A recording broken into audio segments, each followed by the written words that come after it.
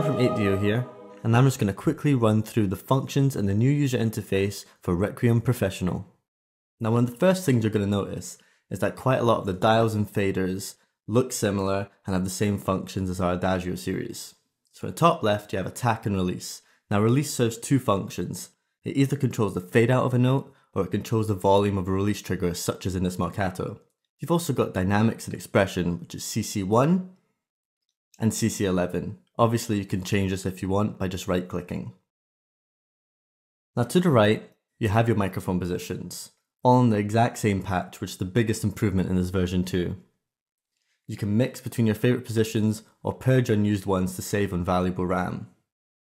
We've also included a microphone breakout right here at the top. This means you can route different microphone positions through contacts output into different speakers so you can mix and surround sound. Now towards the bottom of each patch you're going to find this scroll. It's going to contain all the articulations or syllables you're going to need to perform. Simply click on the name of articulation or syllable you want and it will show you the corresponding key switch. Now something new we added to this marcato patch was release triggers. This allows you to play notes shorter than they were originally recorded.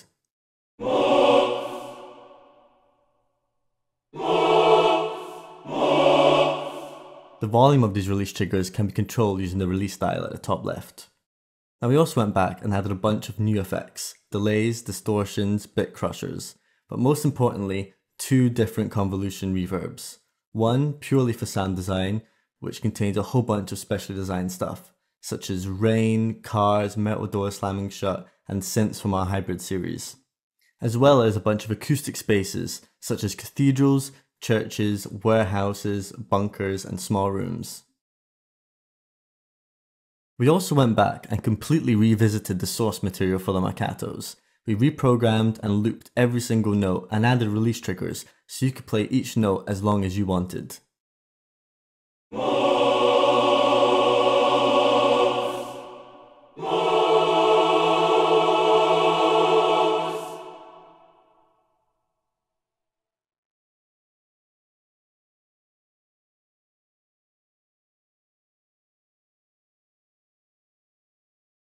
Now, one of the first things you'll probably notice is there's an extra microphone position included for the solo polysustains. This is a close, quite dry position used to bring out the detail and clarity in a track.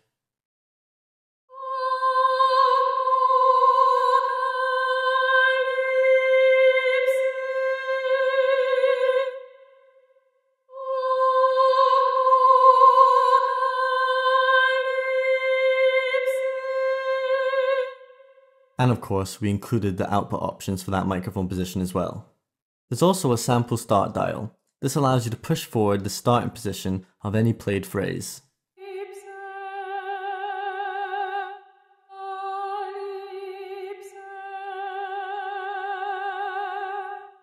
There's also a legato option. When on, this allows you to continue phrases onto different notes, allowing you to play all the phrases quite melodically. This is covered in a lot more detail in our technical walkthrough. You're also going to notice a crossfade dial. Now this controls the equal power crossfade between the red key switches shown with the highlighted names and the green key switches indicated by the XF logo. You can change what crossfade syllables are selected by using the green key switches towards the top of your controller. To see this in action, please check out our technical walkthrough.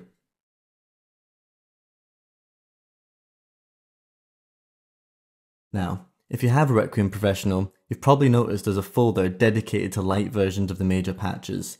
These contain slightly less features, but save an insane amount of RAM. For instance, in this light version of the Soprano 2 patch, there's no sample start and there's no legato feature, but it streams directly from your hard drive, so it's great for laptop composers or people struggling with their RAM. We split some of our time-based patches into special tempo sync folders. Now these patches will automatically adjust to your host sequencer's tempo. Mine is currently set at 150 BPM, whereas the patch was originally recorded at 100 BPM. Thanks to Contact 5's Time Machine Pro, it will adjust automatically.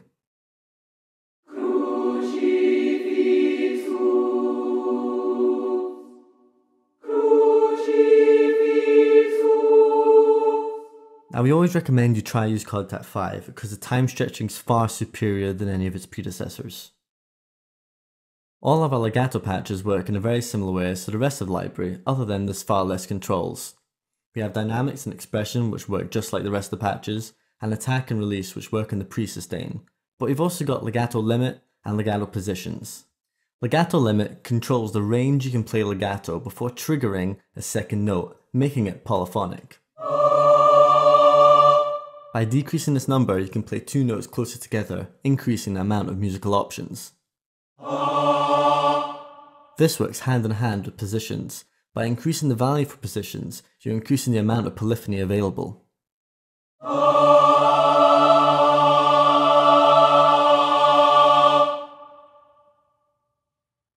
Now, just like most of our patches, we have light legato patches too. In this case, we retain all of the major features, but we're just using DFD, direct from disk, streaming. This is best suited if you have a solid state drive or a particularly fast hard drive. If you experience any clicks or pops, please revert back to the full version of the legato patch. Last, but certainly not least, is our new phrase builder. Not only does it contain all the microphone positions in one place, but it contains a couple of new features too. To use the phrase builder, simply click on the phrases you want to trigger in the scroll. You can insert a rest by hitting the rest symbol, backspace by hitting back, or clear everything you've inputted so far. When the staccato button is set to on, what you play will trigger staccato notes.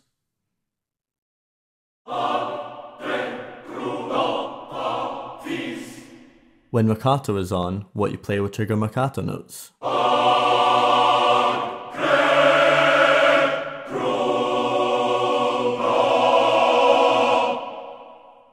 By now you've probably noticed the red and green key switches. They work a little bit differently in this patch. The red key switches control your playback position inside the phrase builder, whereas the green key switches controls the actual phrase itself, allowing you to change what you're playing on the fly. As well as the staccato and the marcato option, we have a velocity option. This plays staccato in the lower velocities and marcato in the higher velocities.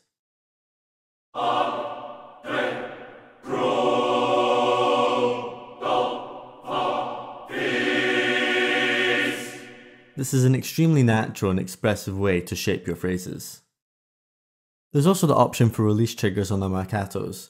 This works best when the release dial is turned down to its lowest amount.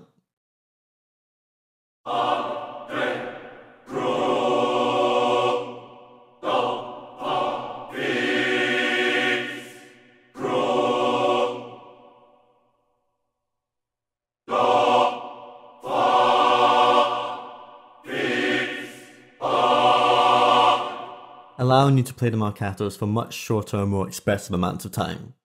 For more information, please check out our technical walkthrough or get in touch with us at www.8dio.com. Thanks.